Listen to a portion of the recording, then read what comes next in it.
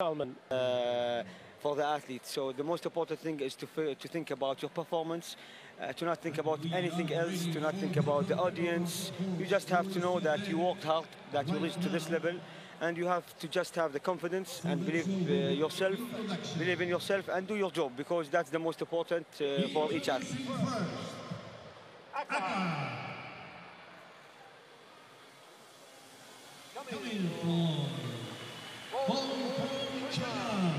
Number 2, other British standing. Number 4, other world ranking. Silver medals in matosnohis and rubber. Bronze medal in Tokyo at the Olympic Games. And now she goes the big prize. Please welcome Sheung. What an introduction from the ring speaker. The philosophy of L'amour Sheung Grace. Don't limit yourself, and she certainly doesn't do that. Right now.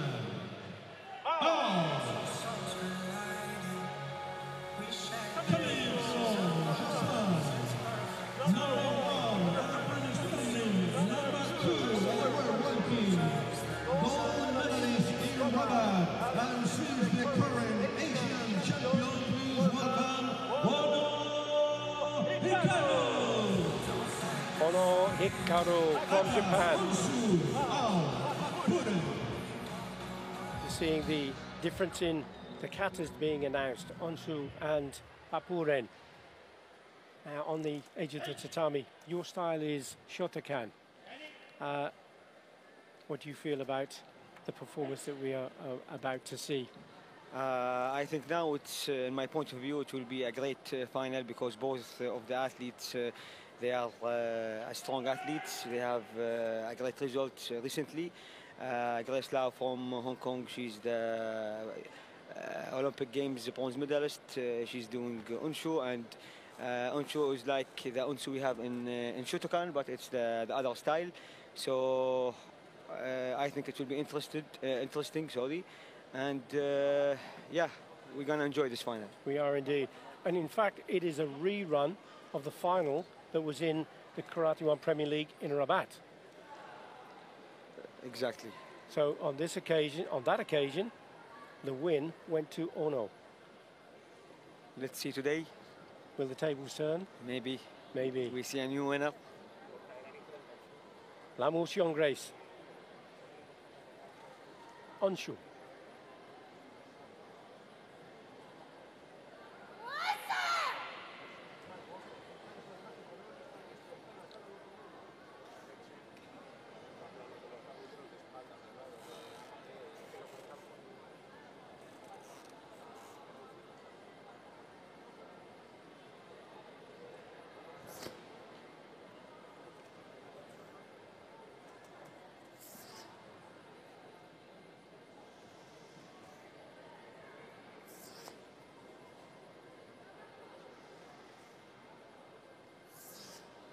Talk us through the kata.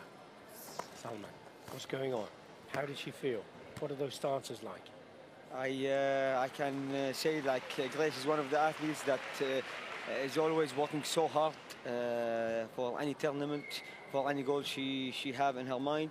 So always when we see her doing a kata, like it's always a high-level kata, speed, strength, balance, everything is so good.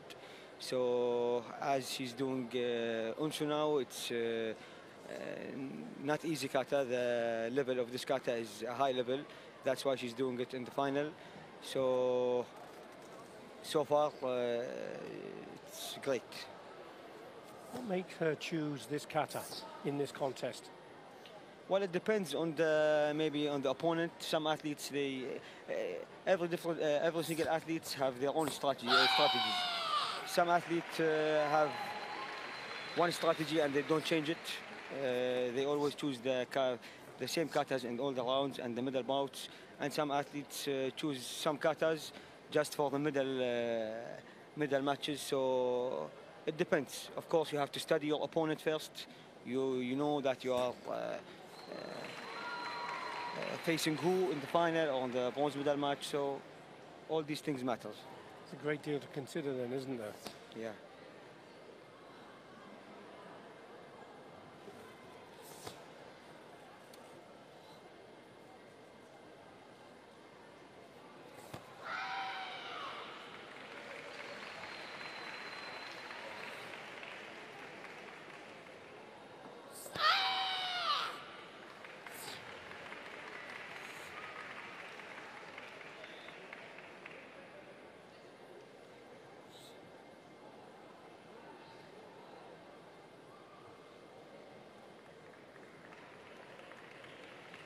That concludes the performance of the kata from Lao Mu Sheung Grace of Hong Kong, China.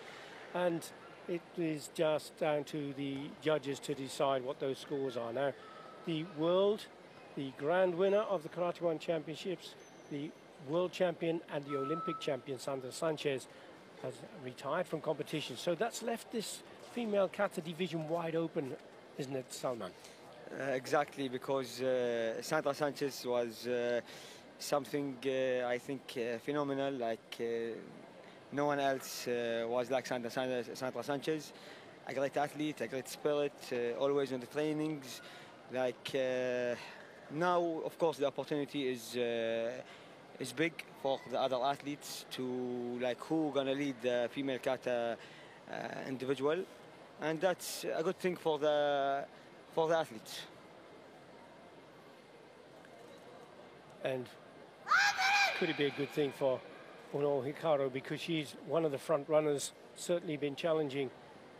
She's a phenomenal individual, been a world silver medalist. She was a world silver medalist against Sandra Sanchez. And she will certainly be looking to continue with that winning streak.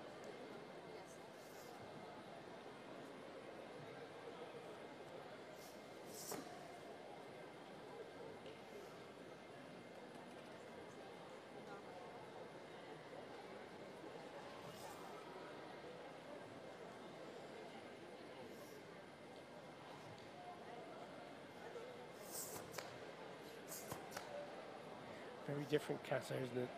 This one in PAPUREN, slow movements, fast movements. Yeah, exactly. We can see like even the rhythm of the kata of PAPUREN is much different than the rhythm that the other kata that Grace Lau from Hong Kong did. So these things are important also for the referees to see the difference between the two katas. And based on these things, that referees can give their own decision.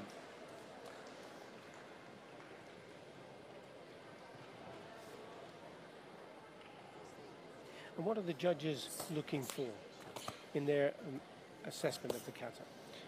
Well, from a technical point of view. The technical point, one of the most important thing is the conformance. You know, you have the most important thing is you have to follow your style. For example, if you are a Shotokan athlete, you have to do the kibadachi. As a kibadachi, you cannot open the legs and make it wide like a shikodachi. These are one of the most important things that you have to follow. And you talk about kibadachi and shikodachi. That's the shape of the feet position in the straddle stance. Exactly. Also, for example, for the hikite, for the hands, like for the shitoryo, you have to make it up, put it up, and for the Shotokan, it's a bit down on the belt. So you have to follow your style exactly.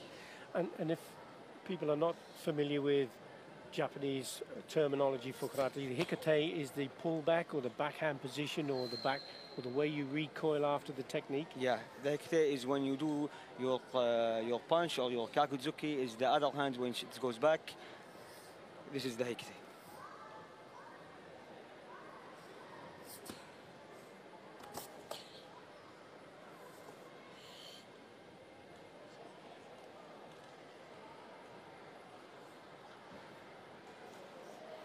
An important balance point.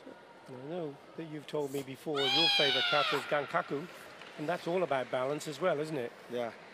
So balance is important in the kata. So in gangaku it's something different because it's all about like the second half of the kata. You just perform the kata with almost one leg.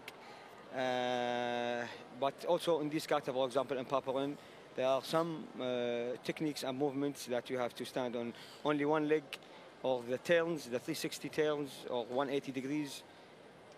These all, like the most important thing on them is the balance. She performed the kata. Silver medalist, gold medalist. Please